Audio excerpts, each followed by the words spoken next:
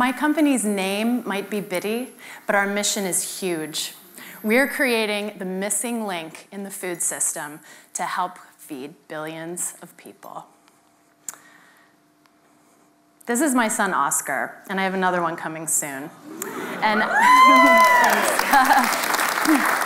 as a parent, I'm optimistic about the future, but I'm also extremely concerned about some of the challenges that my children's generation is going to face. By the time Oscar is in his 30s, there will be 9 billion people on the planet, and our agricultural system as it exists today can't be scaled to feed everyone. One of the most pressing problems is the availability of protein, because protein is the most resource-intensive and the most expensive of the nutrients in the human diet. And there are dozens of companies actually trying to solve this protein problem using technologies like the one you see here, like making burgers out of stem cells. But at Bitty Foods, we're doing something different. We're harnessing an existing source of protein that's already here on Earth all around us.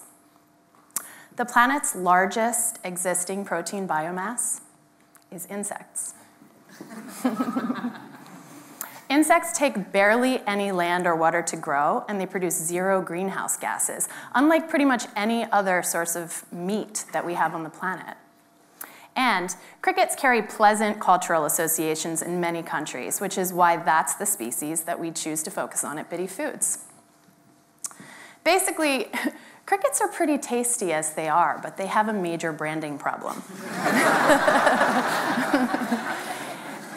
That's why at Bitty Foods, we're creating a line of high-protein ingredients and consumer food products that remove the visual barriers to eating edible insects and showcase just how tasty they can be.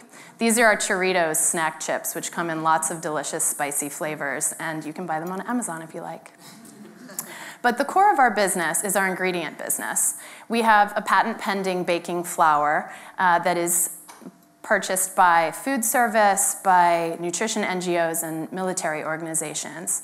And we also are in the process of developing an amazing new protein isolate that can replace eggs and gluten in many food applications, which would be super interesting for food manufacturers because it can boost both the functionality and the nutrition of a wide range of products.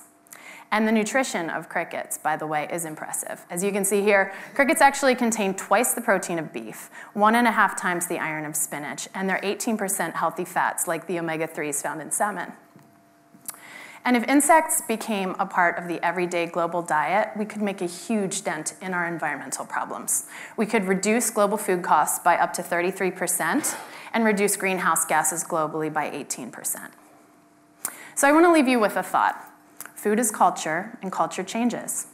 100 years ago, Americans didn't eat very many lobsters. In fact, there was a law in the New England states that prisoners could only be fed 1 lobster per week because it was considered cruel and unusual punishment, because these were vermin. And now, obviously, we consider them a delicacy.